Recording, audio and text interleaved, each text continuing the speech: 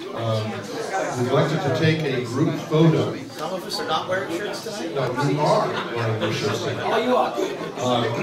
And so at the end of the panel presentation, if you would gather against the back wall, we will have a firing squad ready to shoot. Oh no, a photographer ready to take a picture.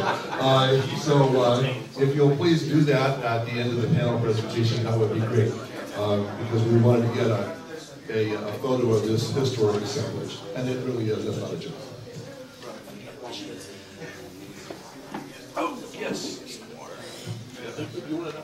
No, you're better than me. I was also just reminded that we do have a show special on the Nemo motherboards, and the special is that if you order a motherboard here, you get free shipping to your location. So see Matthew, and at the end of the presentation, or especially in your regard, that would be very cool.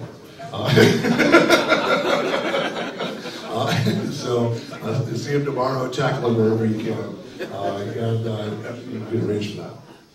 Also, and I wanted to put in a plug for our vendors and our exhibitors because they've spent some time, effort, energy, and money getting here.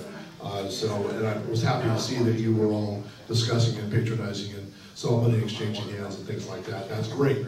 That motivates them to come back, which is what we want them to do as well. So thank you very much for your help in that regard. And I think I'll turn it over to Mr. Bosari. I hope I wasn't being too patronizing. So, hello everyone. Everyone knows who I am. Everyone knows most people are up here. Just for the people on the panel, we have a couple of microphones we're going to have to share. Just unmute or whatever switches. So, I think the purpose of this opportunity was to bring Matthew, Trevor, Steve, as well as some other folks from the community here, Fred, Alan, to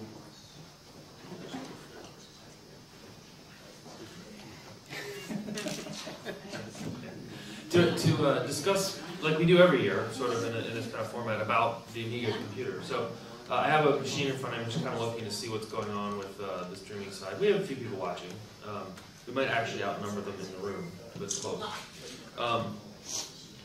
So we just had a great presentation by Eldee on where the power architecture is going. And during that conversation, there was a lot of discussion about what other types of processors there are. It's obviously very important to the platform for a whole number of reasons, but what I was going to suggest that we start with is a brief introduction, say your name and sort of who you are.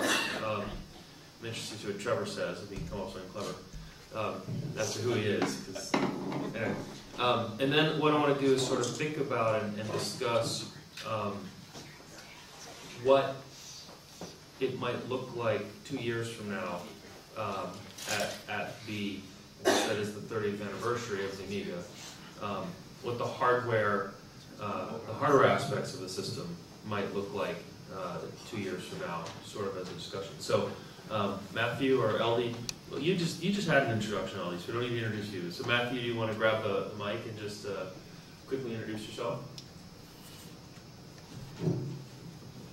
Hello. As you know, I'm Matthew Leaman. I'm from Amiga Kids and also involved in A-EON. So I'm involved on the retailer side and in the detail regarding the new Cyrus system and future developments from A-EON.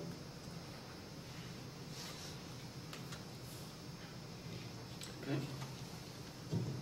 Hello, I'm Trevor Dickinson. I'm an Amigaholic, as you all know.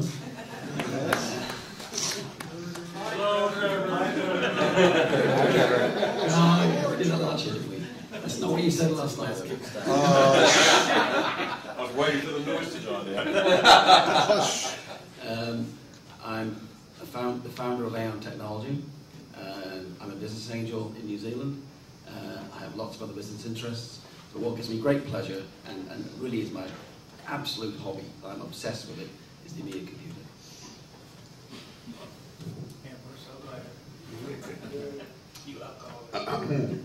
Yes, hi, I'm Stephen Solie. I'm currently the cat herder for Amiga OS, and having a fun time. It's fun. It's fun. Trying to make some leaps and bounds with the OS, and it's a tricky thing, but I enjoy doing it.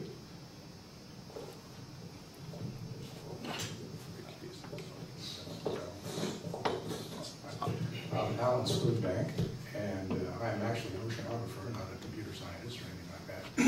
But because oceanography is a huge field, there's always big computers and lots of electronics and all that, so you end up becoming computer scientists anyway. And that's basically how I got into computing and Amigas and all that.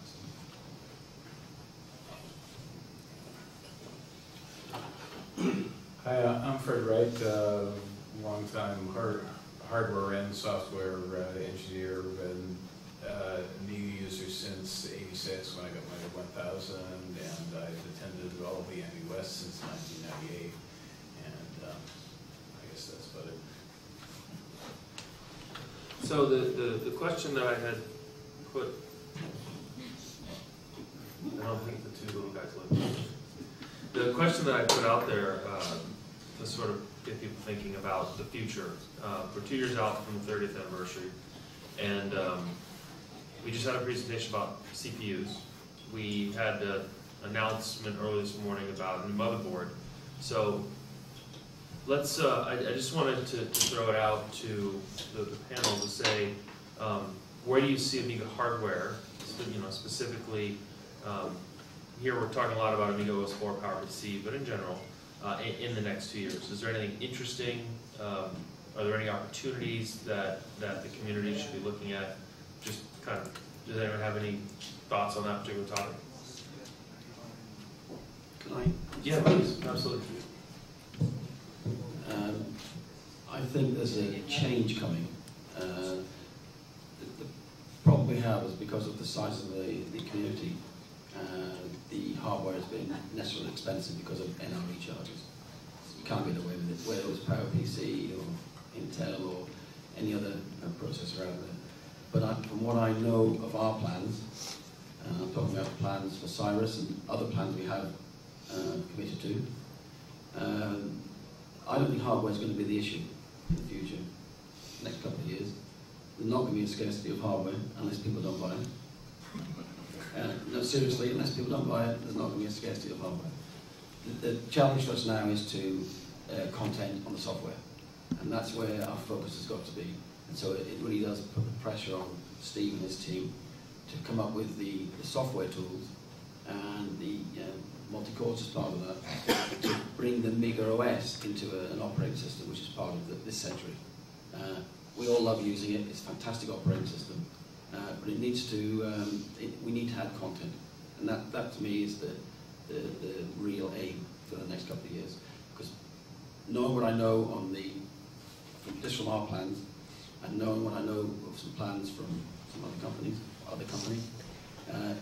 it's really software and content that is what we need to look on for the future.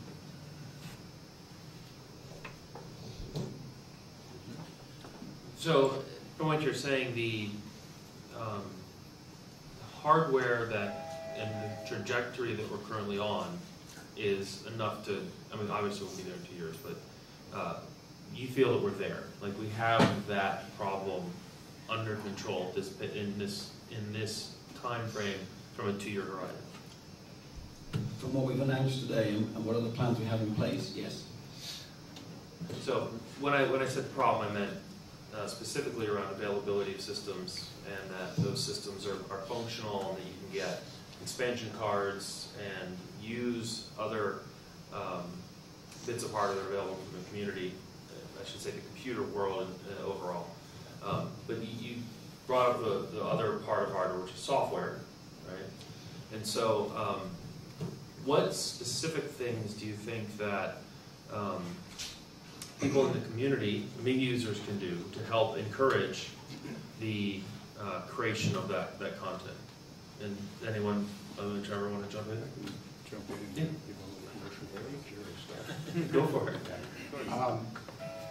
I think I agree with Trevor that content software, that's really the issue at this point. We've got that XMOS chip hiding in there and much things going on. The software is really cool. It gives me a little bit of that old Amiga feeling from '85 when I first saw my first 1000. I said, wow, it's something else. But I'm moderately involved with a new project by Jerry Ellsworth, which most people here have heard of or know of. She's the C64 and a joystick person, which is a new augmented reality vision system that I'm not going to go into great detail on because I could spend hours. But it's an amazing thing that you should hop on your Kickstarter and look up CAST-AR, C-A-S-T-A-R, and at least buy her a cup of coffee because she really needs caffeine right now. But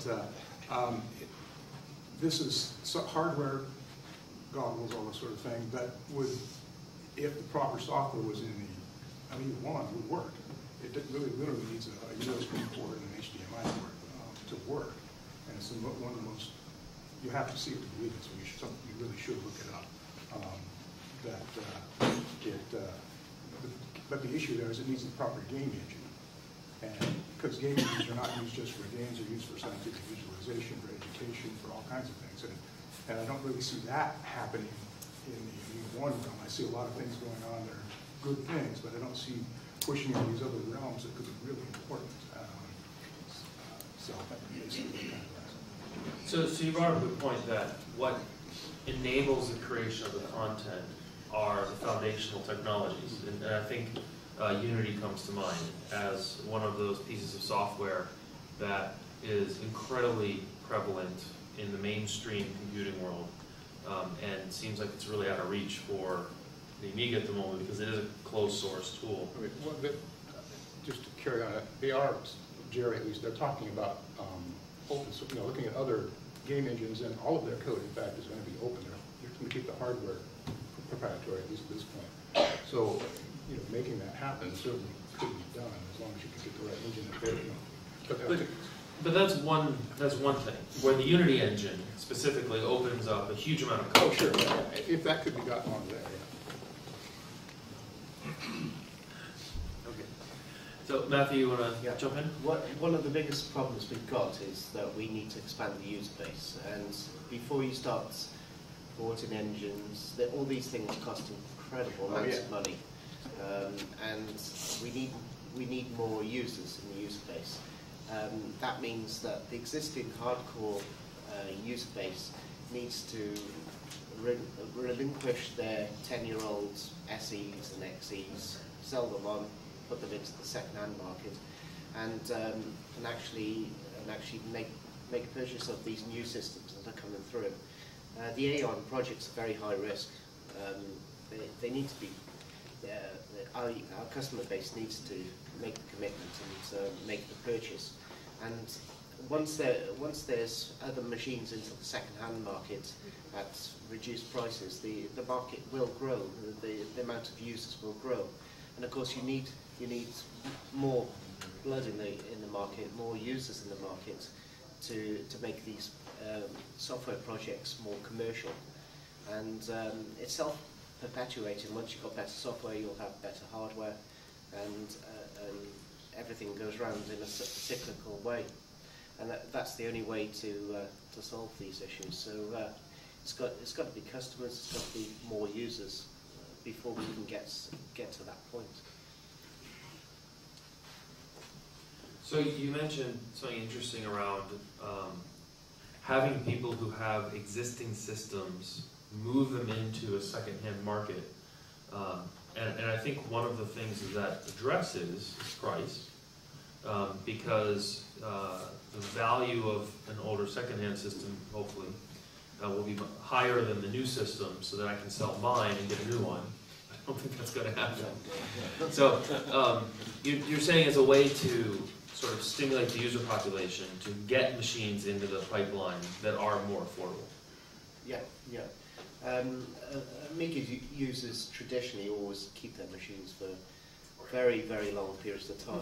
You imagine the average PC user will keep their PC for, 2-3 years, something like that. I'm regularly talking to my customers, and some of them have got 10-year-old Amiga 1 machines and classic machines from 25 years ago. So if there's new hardware coming into the market like Cyrus, we have to look at our existing base of customers first to see who wants to upgrade. You know, it's a lot of users will say, well, I'll wait for the next best thing, but there's always something better coming around the corner. You've got to support the hardware that is coming out in the future, and that's why A-EON's made a commitment.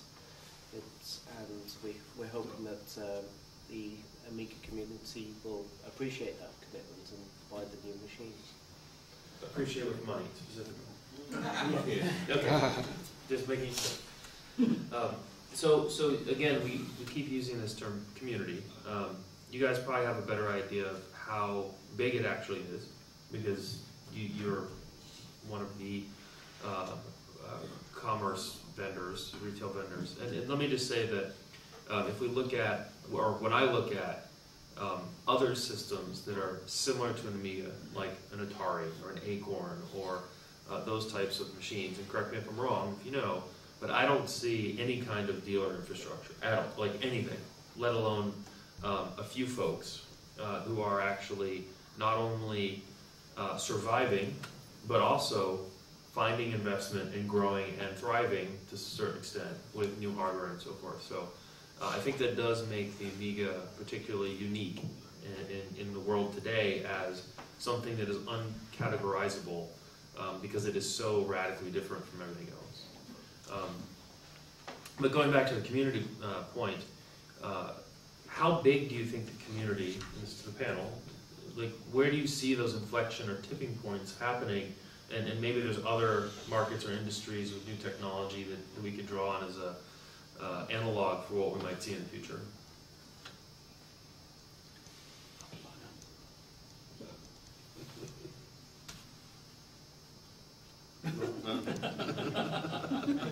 I imagine those numbers are probably proprietary at this point. No.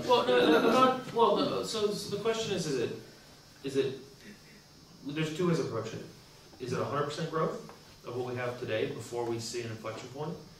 Is it 10,000 people? I'm just saying, like, we could use abstract thoughts, but I was just thinking, it's an interesting question. I don't know if this necessarily relates to a certain number of people. It certainly relates to a certain number of people to try to help drive costs down. Can everybody hear me? Do we need to move this? Yeah. Okay.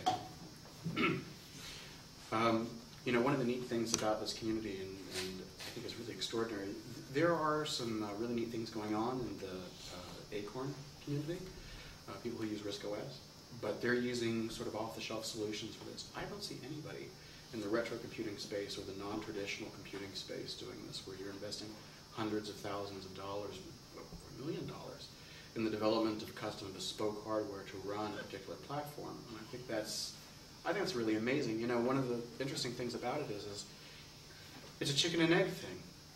If you want to drive down the costs, you need more users. If you want more users, you have to drive down the cost to make it more accessible.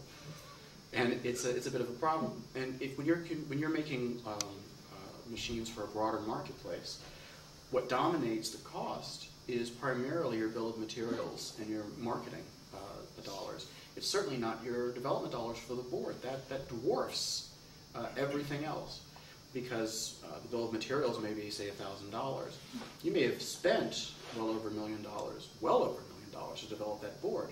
But because you're pushing out tens of thousands, hundreds of thousands, millions of units, the cost of development is amortized over those number of boards. It's a tiny fraction.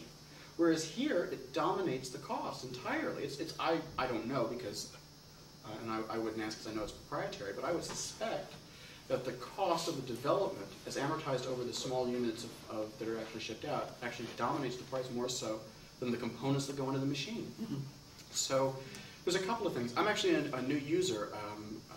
The reason I joined the Amiga community in 2010 was I just found the experience joyous. I hadn't had a machine where I came home from work and wanted to use it, even if I didn't have a reason to, since I was a kid. It was great to use, but it has to be more than that. And I think the strategy so far is really good. It's finding the holes and plugging them. For example, we don't really have a modern productivity suite.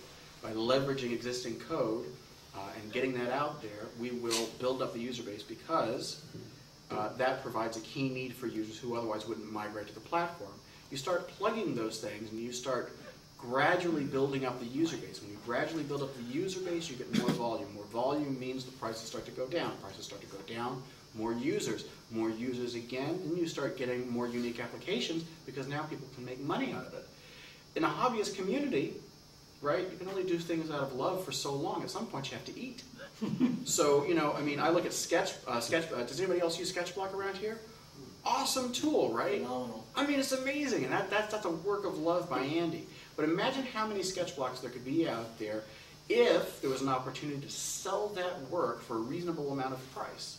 So I think the approach so far is really, really good. You get the hardware there, you get us to where we need. We support the latest and greatest graphics hardware, and the compute performance is pretty good. I mean, it's not comparable to a PC yet, but it's much better than it was, and it's certainly, given the software that you're running on it, terrific. You start plugging those holes. You bring in the Office Productivity Suite. You start bringing in Lyle's music software by waking him up and getting him to code. I really think things are moving along in the right way, but it does require everybody to really get out there. So if you've been sitting on the fence, wanting a machine, do it. These things are going to be way fast, way cool, and there's great software to do it, and more is coming. And when it gets there, don't sit there and say, oh, this is wonderful. Go into the office and do demos at work. Do demos amongst your friends. Show them this. And I think you'd be surprised how many people might actually end up buying one of them. I have one question before you guys go off. What about the getting all the third-party developers in gear, the ones that was on the Amiga software side? You mean the older companies? Uh-huh. They don't exist anymore. No, get the guys who are still alive.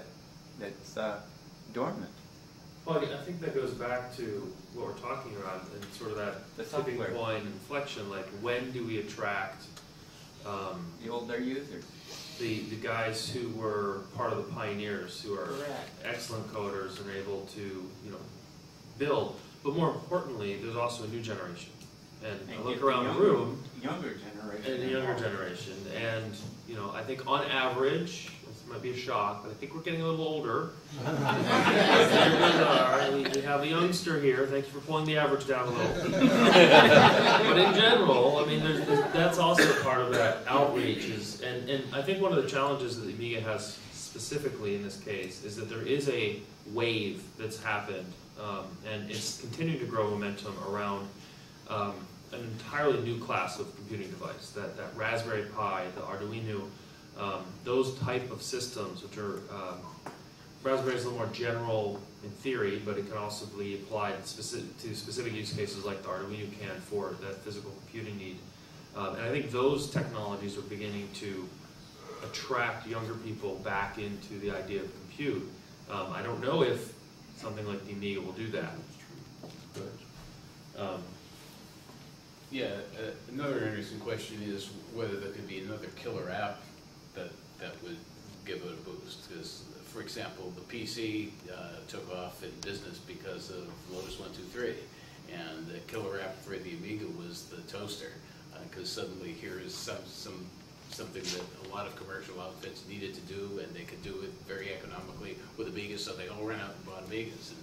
And so if something else came along that were like that suddenly, here's this machine that can do this great thing. So people who aren't necessarily computer enthusiasts, but just have some application they want to perform, and this happens to be the best tool to do it, then there's a whole new market. I have to take issue with you on the Raspberry Pi. I shouldn't, because it's a British machine. I should support Britain. It's a fantastic machine at a price you can't beat it. It hasn't been taken up by education. It's not being used by kids. They would never use it. They get their Xbox out. It's been used by middle-aged developers all around the world to do wonderful things. And they've just built their millionth Raspberry Pi. And the head of the foundation, Evan, what's his name, Evan? He says that he's really pleased because he's just overtaken the number of BBC Micros that were built, because that was his machine as a kid. But they're not obviously not making the profit on the Raspberry Pi, because at £30 or $55, there's not a lot of return on that. But there's a lot of political stuff behind that, so I really shouldn't say that. When Eldee said that you should take your machine to the office and talk to your co-workers, he actually does that. so he does take his machine, gives them demonstrations on his SAM, come on, on his SAM, and they're amazed what can be done on a SAM 440. So it does show you that there's still something amazing about our system and our software. And I wasn't being downer on Amiga OS at all. I was just saying that we need to start to attract other people. We have had, with X1000 customers, people coming back to the Amiga who haven't been Amigans for a number of years and been totally blown away by what's possible. But we still are in the situation where we expect people to live with the little idiosyncrasies of Amiga OS. We do, because we understand it, we love it, we've been with it from way back, but we need to get a bit more stable, some of the tools that, I keep saying, but some of the utilities that people expect to see on a modern computer, we don't have, or we don't have in an easy way.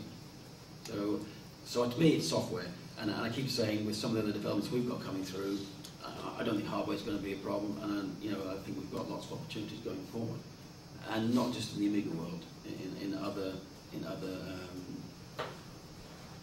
communities. Can I just explain one more thing real quick?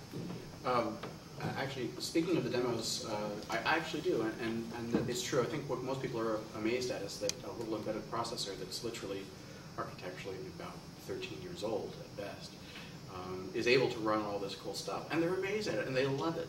Why don't they buy it? The reason why they don't buy it is because it's cool from a geek perspective, but that doesn't drive customers.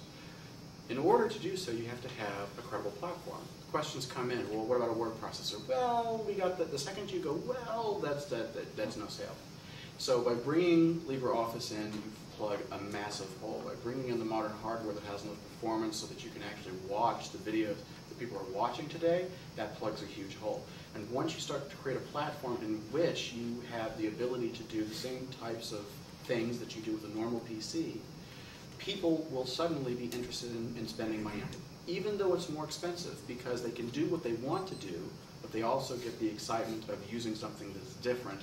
And for people who are particularly middle-aged and people who, as you get older, you get a little more money and so forth, and they start to think about things as they used to be back in the day, they get that retro computing experience, but they can actually use it like their PC. Once you hit that point, I think that's the point you start wanting to spend dollars on marketing to the outside community. Probably not before, but I think we're getting really close to it.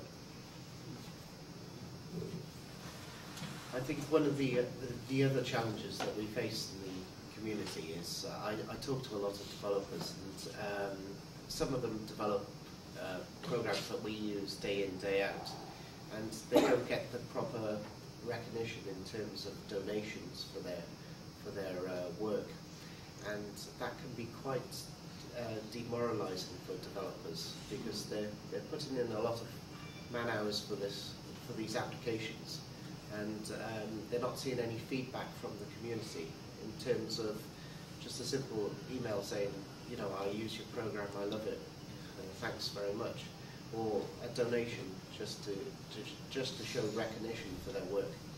And if we really value the developers on the platform and the work that they do, and we want them to expand their applications and add new features, then we should, if we haven't donated recently, we should look at ways to say thank you to the developers.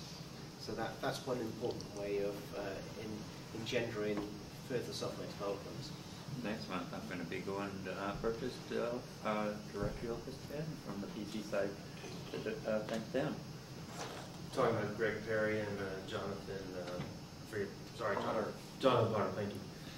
Maybe you should write a note thanking them for giving up the directory Office 5 source. Yes, that should I be the also point too. sent them 3 emails saying I use directory Office 4 and 10 and I belong to the Sacramento Amiga Computer Club.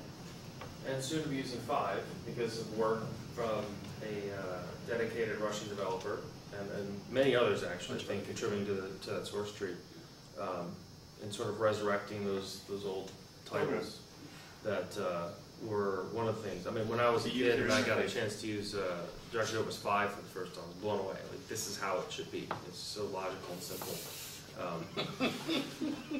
What's that? Walked into a religious war, I think.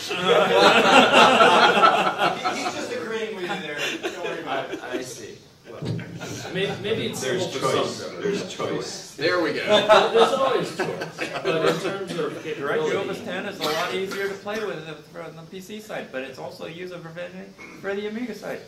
yeah, I just never liked apps where you couldn't move windows around. The whole point of Windows is you can move them. So, anyway, digressing here a little bit. You brought up the Raspberry Pi a second ago, and I don't know if people know the history of this device, but one of its principal designers and builders was a guy by the name of David Braden, who was the same guy who wrote Elite and Frontier and formed a company, and that company's first game was Frontier for the CV32, which was actually a disaster. I had really high hopes for it. It really disappointed me. But he was an Amiga developer, and he was a Commodore developer, but he was an Amiga guy at the time. He did Amiga work, and now he went on to form this Raspberry Pi. So, you know, I think what we're saying is getting back to that. There's something about this thing that is different. The people that use it and touch it, you know, it's above average, I think, in a lot of metrics for the user of the particular machine. But anyway, get back to the discussion. This is a good point that Kenny brought up around Directory Opus software. It's available on the PC. Just out of personal, for the panel, what applications or categories do you guys remember from an Amiga perspective, from the classic side, or older applications, you'd love to see reborn? And it's a little tougher for Eldee because he doesn't have that history. But I was just wondering, get some personal opinions there. Okay. The ones I really liked, and I used all the time, Page Plus, Pro Draw, AD Pro, Final Writer, D-Opus, and I used 5 in Magellan as well. I didn't use, I did upgrade. Word Perfect? Never used that. Page Stream. No, I was a professional page guy. Deluxe Paint, all the paint programs. Personal Paint.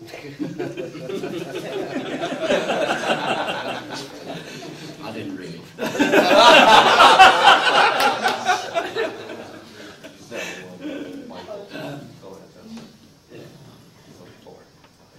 I can answer for Matthew. He was a games player. No.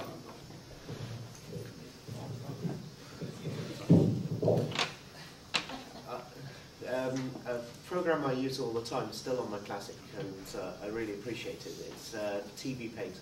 I'm not sure if you've used version 3.6, and I would absolutely love to see that on the next generation machine. So a bit more modernised for current applications, but that's one of my favourite applications, along with Wordsworth. I don't know if anyone's used Wordsworth, but the last version was one of my favourites, and I am a page stream fan as well. So I hope that gets upgraded soon. But I know that's still under development, isn't it? So, sort of, yeah.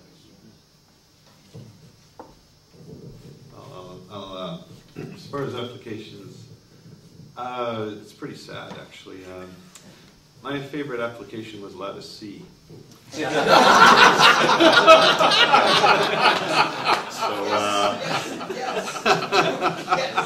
It's kind of sassy. Yeah. I used to be very excited because my parents bought me upgrades at Christmas time for my C compiler, and I loved it.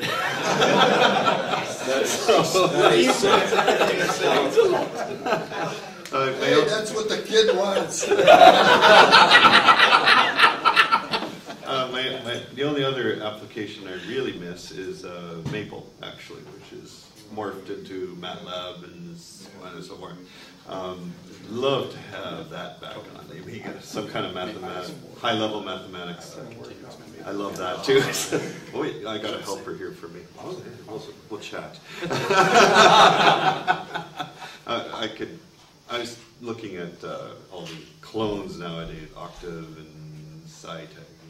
There's some alternatives that I'm really curious about. Anyway, that's what I'm interested in. To carry on that, I used to work at SLAC, the Linear Accelerator Center for Stanford, which was in the day actually an Amiga developer site. And Maple, there's an FTP site up there I'll have to find, which you might even get Maple off of it, I'm not sure. Very possible. There's an active FTP. If you Google SLAC Amiga FTP, you'll probably find the site. So yeah, C compilers. I love my C compiler.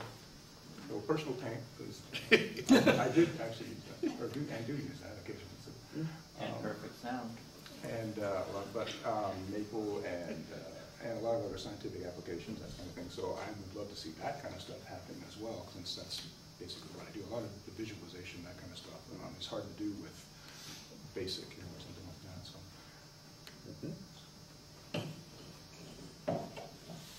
Yeah, let's see, one of the ones I used to use quite a bit is bars and pipes. Another one, which is probably even weirder than the C compiler that I miss, is VLT, the terminal emulator. I have yet to find anything as good as that runs on the Mac.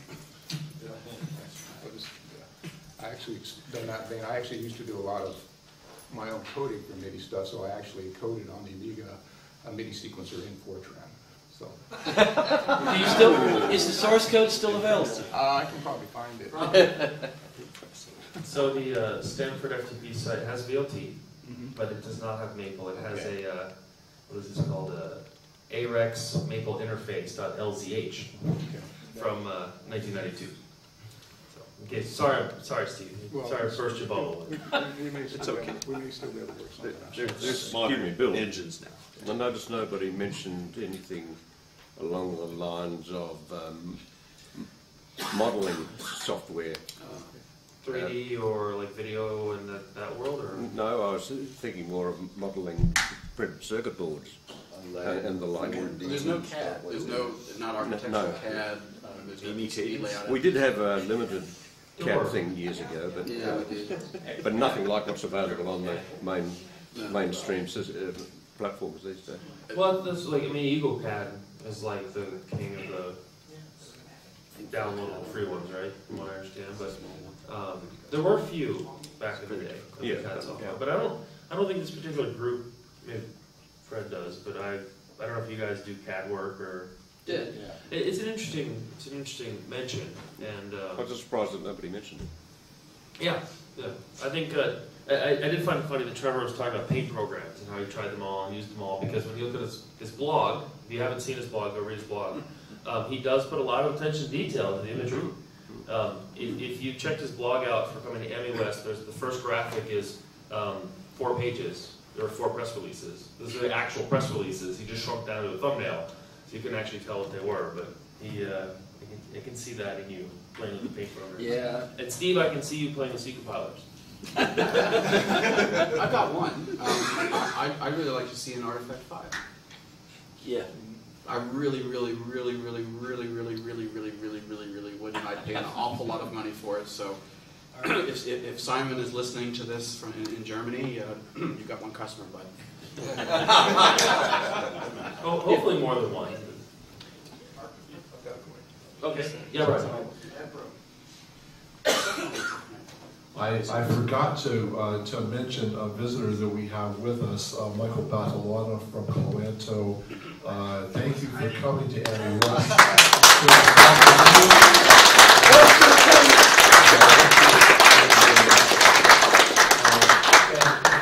With that, what kind of, for increasing the customer base on sort of a try before you buy kind of thing, what role do you guys think emulation would play in increasing that customer base? and Michael could probably help us talk about it. Well, I would suggest, just really briefly, that emulating any of the systems that currently run the current release version of Amiwest is going to be several orders of magnitude more difficult than emulating a 68K based machine.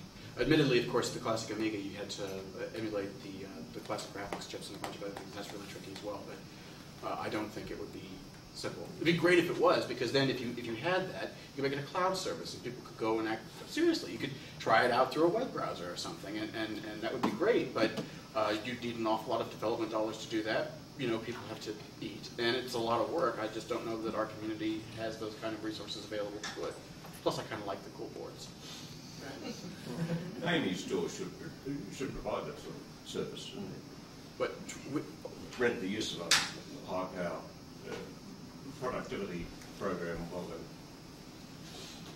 the guy's online. Well, you mean demo software? Or are you talking about like a VNC session where you're driving a machine remotely? Yeah. So that the client is actually using the software on an Amiga, renting it from Amy's store whilst it does his work. Somewhere. Yeah. We've actually considered that, and we have had discussions on it last year. It's not something that Hyperion want to do, or are interested in at the moment, but we've mooted that as a possibility. Yeah. But the argument is the argument that Eldee gave there is people want their hardware in their hand. Yeah. You know, Amiga is not just the hot software; it's the package. Yeah. And so you got this remote Amiga in the cloud somewhere, which you can log into on any machine. You know, it could be a laptop, could be a netbook, could be a tablet, a PC, and have your Amiga in the cloud, and you know, your Amiga fixed through the web browser. But it's not something that's it's not really what they want to do at the moment. For you, that extends user base. It'd be great as for demo purpose, but if you were to great for a mobile Amiga.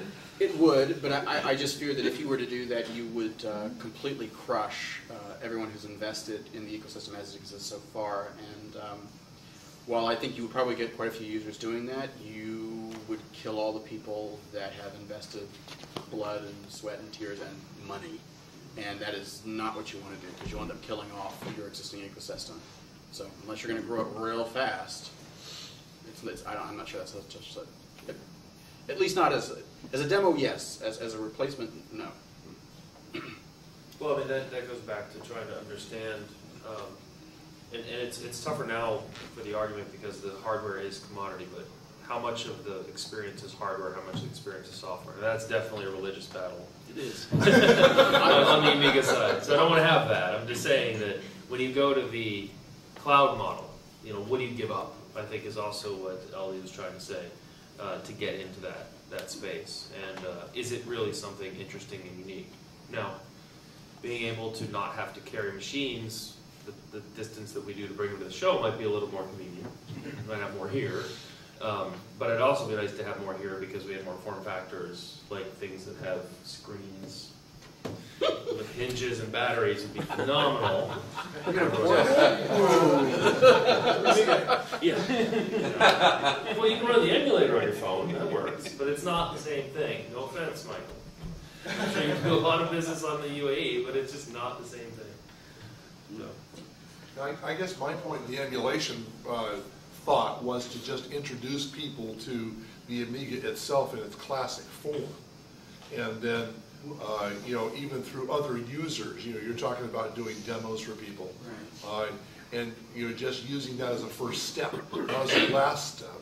And I don't know whether it would make any sense or not, but I don't, and I know for people who are, you know, I think it might have a potential for feeding into hardware and software markets, just to introduce people to, you know, how it looks, how it feels, what it does. Well, so I think it's an interesting point, and I think, you know, Eldee came to us from outside the community, someone who's interested, and I don't know how you found it, which is kind of cool. OS News. So OS News, okay. But what I'm thinking is that if someone walked in the room and said, I've heard of the Amiga before, and I'm interested, can I have one to take home? I'm sure there'd be like 3 offers, like which one of these machines here do you want to take home with you? Because we have a plethora of classic hardware, but what we don't have is that next generation experience. And I think the 2 experiences are very, very different. And, They are. And I think that's a challenge. I think it's a challenge. Getting to the emulation software, I mean, Amiga Forever is a superb product. And, I know it's superb because I helped back it. So while I was joking about personal paint, I did use personal paint. But Amiga Forever is superb, and I do push a lot of my non-Amiga friends to try it out because it's an excellent package. And I really like, I mean, I don't know whether it's my suggestions or not, but I like the fact that with Amiga Forever you can choose your system and just get your previous classic system you like. There it is on your PC. So it's excellent. But I think it makes it easy for people not to become Amigans because they don't have to. You know, they can get their Amiga experience on PC. It is not the experience. That's the problem. Well, get an Amiga. You know, if they're thinking back to what they played, the games they played as the youngsters, or the software they used, they can do it on their PC without any other commitment other than buying Amiga Forever. But they can't make a new partition on that hard drive and stuff junk in it. If you know what I'm saying. You could try.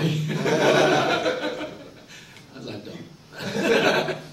Okay, go ahead, Eldee. Yeah. I'm sorry, I don't mean to jump in because one of the But frustrations. actually, you really should. That's why you're up front.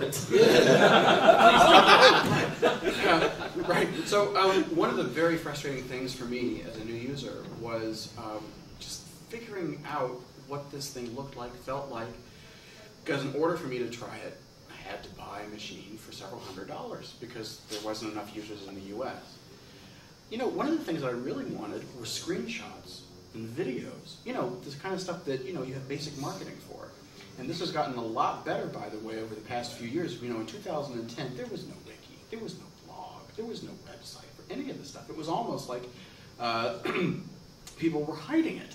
Thanks to the efforts of a certain Canadian and his minions, that situation has changed a lot, and it's gotten better. But if you want to attract new people, I don't think you're, other than letting people rent SANs, which, you know, I mean, could be done, but you're going to lose a lot of money in the process because things are going to get damaged. Or coming up with an opportunity to demo it via cloud service or RDP or VNC. One of the great ways that you could really help people get a flavor is just to have some people who spend their time making YouTube videos of high quality, galleries of screenshots to walk you through. If you go to haiku-os.com or the Haiku site, you know, one of the things that one of the enthusiasts did was they sat down, they created a video, and they walked you through all sorts of stuff. The system, applications that run on the system, what it feels like. There's walkthroughs of the operating system, and that's something that really will help people who are on the fence. Little marketing things like that, I think, and that's not something necessarily that has to cost much. And each and every one of you who are here or listening at home or wherever else you're receiving the stream, hopefully it's dignified, can you know, right now, go home, make a video, take a couple of screenshots, post it on Facebook, post it on Google+. It helps. Okay. And so how many people have an opportunity who don't belong to a user group? You can start a user group with the equipment that you've got and talking to your friends like you do, Eldee. It requires Amigans. Well, it does. But you are one. I'm a user group of one. Right. Yeah, me too. There is an Amiga user group in Waterbury, Connecticut, and anytime you can swing by, we've got meetings 24/7. But in order to have a group I need Amigans, and it's hard to find them. Well, but what I'm talking about is creating. I know. And you see, that's what happened, you know, early on, is that not only was there a lot of product to buy, and was there a plethora of a tremendous interest in the machine, but people were becoming Amigans. And I think that's one of the things that all of us can try to do wherever we are, is to take what we use, how we use it and what we do, and talk to somebody about it. Anybody. Doesn't really matter. Yeah, but one of the things we did for the Merced group is that we had a small drop-off of people because we were moving from 64 to the Amiga group. We actually hosted discovered the Amiga at a mall. We actually had it in front of the thing, and we had people come through, look at the things going on. They're like, "That did that TV show?" Yeah. And then we actually probably got like 200 or 300 people from that one showing to come in and learn about it. And out of that, I think about 60, 70 of them stayed in constantly all the way until the airbase closed. I mean, those would close. But when did you do that? That was probably that was 1989. Yeah, so 89. That was 89 through 90 through 97. But we ran it from 97. But we still had a constant amount of people until. It was a lot easier to do. But you can still do that now. So how many of the people in this room bought their Amiga back in the classic days for me, or maybe not for you, because of a marketing campaign commercial that they saw? Versus how many people bought their Amiga because they knew somebody that had one, that showed it to them, and said, "I got this cool thing and you should see it." Okay? So this isn't a new problem. This has been a problem since 1984. A product that can sell itself.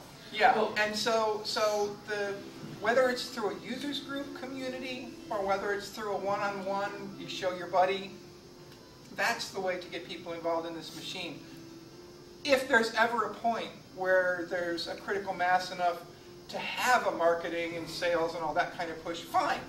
But we're not going to see that until we've gotten our next door neighbor, our buddy down the hall at work, or whatever, to see what this machine, see what this concept, see what this operating system looks like, what it does, and how it works. So I think we're actually closer.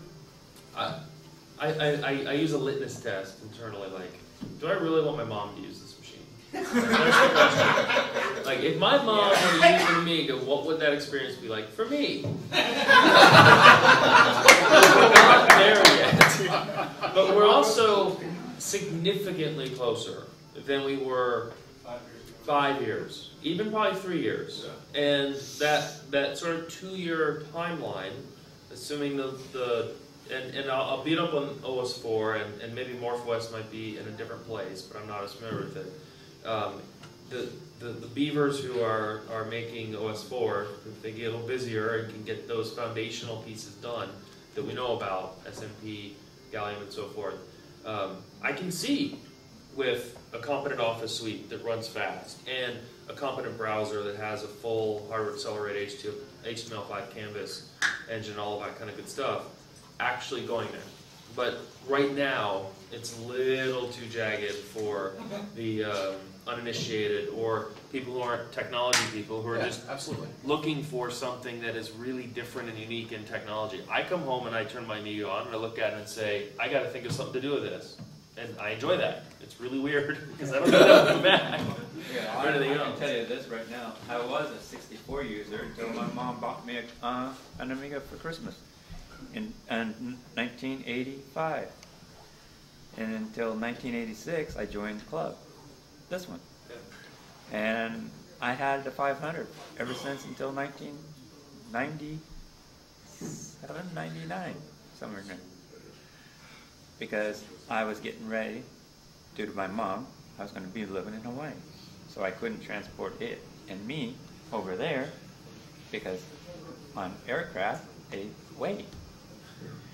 So I had to give it up. And I gave it to the club so they could use it in some manner. But I still want an Amiga. I still want one. You can get one. I think they're on the other side of the room. They don't want to give me one. But so we're coming up on time. Any closing statements by the folks at the panel? Any closing statements? Or actually, hold on one second. Any questions from the audience? Alex, did you have a question? It's not a question, but like since Commodore sold millions of Amiga, it's reasonable to say there's millions of ex-Amigans. And the problem is most of them don't even know that What's going on? Amiga is still alive. And there's no mention of the Amiga in the mainstream press at all. Conspiracy. No. I think that No public service that's announcement? the biggest problem is that there's millions of people who would be interested if only they knew that the Amiga is still around. And because they don't even know it's alive, they don't even think of like searching Google for Amiga or anything. And he's right, 100%. Maybe we could get Andy Warhol to do another event. With Debbie Harry. That would be a very interesting trick on more than one level. Any other questions from the audience before we do closing statements? Yes, Robert. I was at Maker Faire this year. We had a nostalgic computers exhibit there at Maker Faire. I had a C64, C128, and an Amiga 2000 there. Hundreds of people came through our exhibit. You know, there were 100,000 people at Maker Faire right there in San Mateo. Hundreds of people kept marching right through our exhibit. I mean, 11 hours a day. I was there at those tables. Well, all the other makers went away on break. I was there 11 hours a day on Saturday and Sunday, you know, showing this is what you do on the C64 or 128. This is what you do on the Amiga 2000. And there was so much interest there. I said, wow, this could be like an advertisement for Amiga if we just had, if I had thought of bringing brochures or handouts or flyers about. I was telling X1000. I was telling people about the Amiwest Show, about Convex. I mean, they wanted to know, and of course, some of them were said, "Oh, we programmed it back in the day." I said, "Well, you can still get back into it."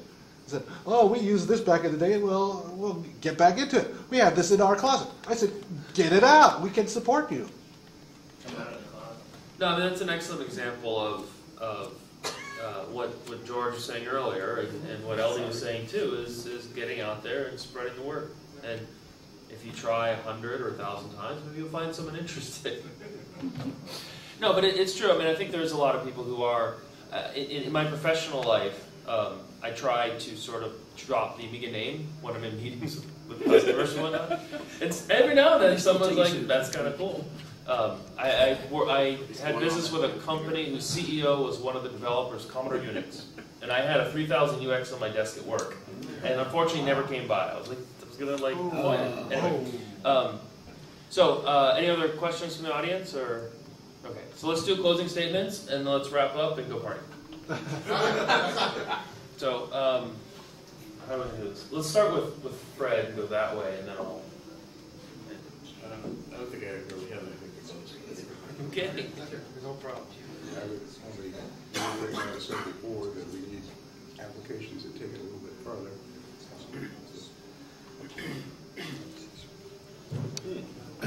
Yes, closing statements. I was just thinking, my wish would be that more people would thank their developer today. if somebody made a piece of software that you use, send them an email. Like, for example, I made this program called Ranger because it helped me out with development, and then I find out that there's a lot of downloads of it. I had one person ever give me a donation, even though I asked for donations in the README, ever. And it's been 5-6 years. I'm losing track now. So I'm like, tell them it exists, that you exist, right? That's it. You don't have to give them any money. Just tell them you exist. That's about it.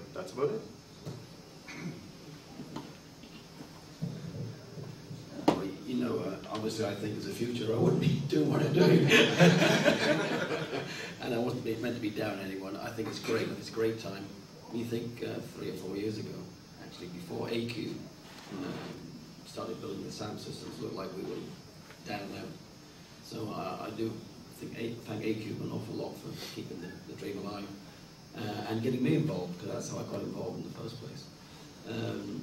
So I'm actually, and Michael as well, because it was a visit with Michael that led to me getting involved in eventually in the X1000. So small, actually the Amiga world's very small, and anywhere you go there's someone who was or is an Amiga. Actually, Matthew's got a story, because he was at a retro, past, present and future Amiga show, computer show in Manchester in the northwest of England last week, Paul Laddie, that's why he's tired, he's been working so hard.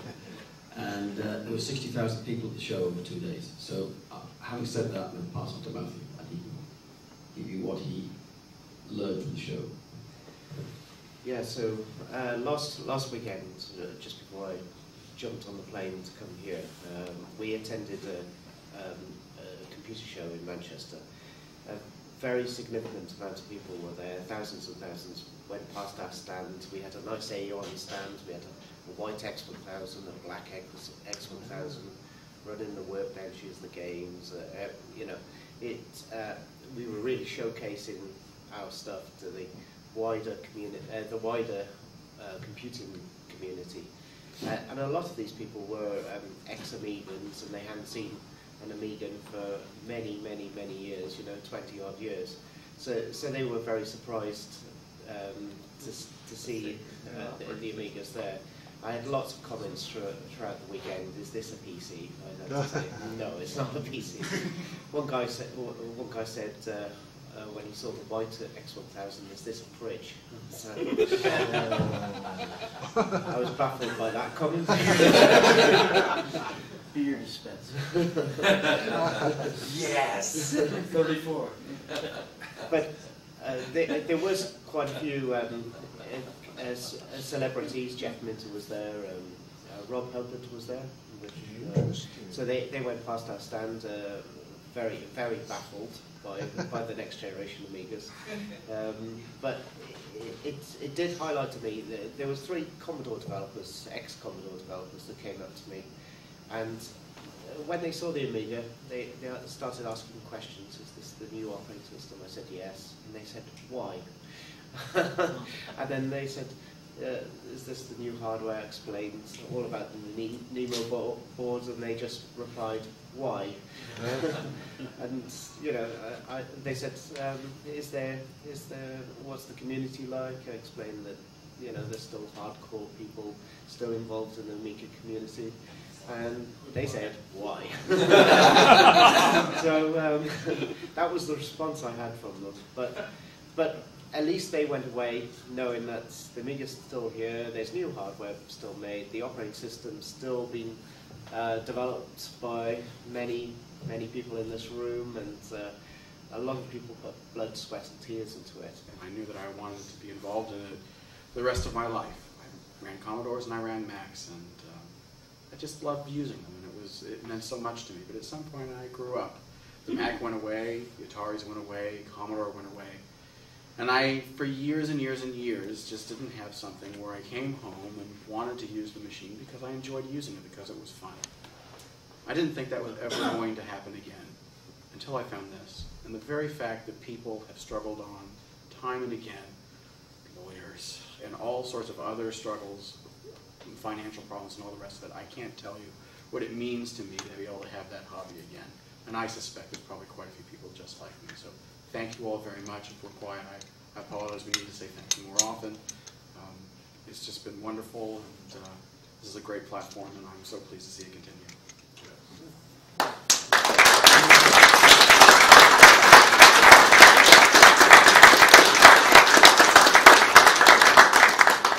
Thank you to our panel for participating. We appreciate your perspectives, and I think that we can take encouragement from being able to talk with and hear from the movers and the shakers in the Amiga community who are assembled here in this room, to be able to know that our future is proceeding, and we do have people who believe in not only a computer platform, but in the people who use it. And that's one of the things that I always say about our show. We provide the place, but you come. If you didn't come, there wouldn't be a show. So it's all, again, our thanks to you who have come, some from great distances, from across oceans and through the air, on the ways, on the rail, however you got here, because you make this show. If you didn't come, we couldn't have it. We have a user group meeting every month. I mean, it would just be a big user group meeting, but now you have added to it. You have made that into capital. You have made that into creativity, and that's why we're here. And we'll do it again next year. We've never canceled a show. We've been at it. This is the 16th year. Have you booked the hotel? Pardon me? Have you booked the hotel? Well, they only take it a year in advance, so we have to wait till we're done. But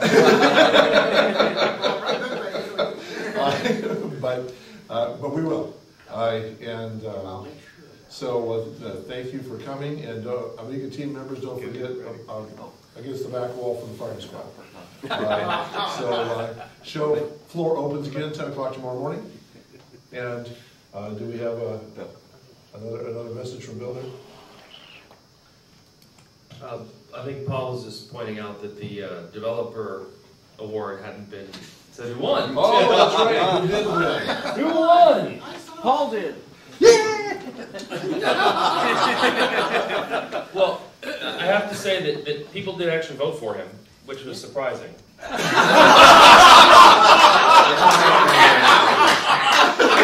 I got my vote in. You did.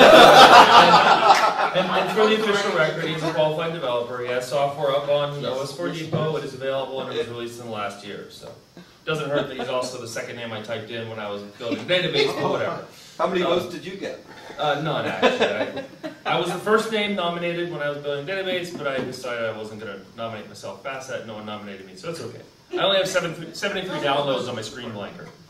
But anyway. So the winner was, after the voting here at the show, and we will produce and send to this individual a plaque. But the winner, and I should say of the top 5, they were all excellent developers, really appreciate their work. We'll call it, what is it, first among equals, shall we call it? Was Simon Archer. Won the developer award for his work on thank you. We appreciate all of your efforts, and I will be in touch, and I know how to get in touch with you. Would you be willing to travel? Okay. Thank you very much. Time for the party.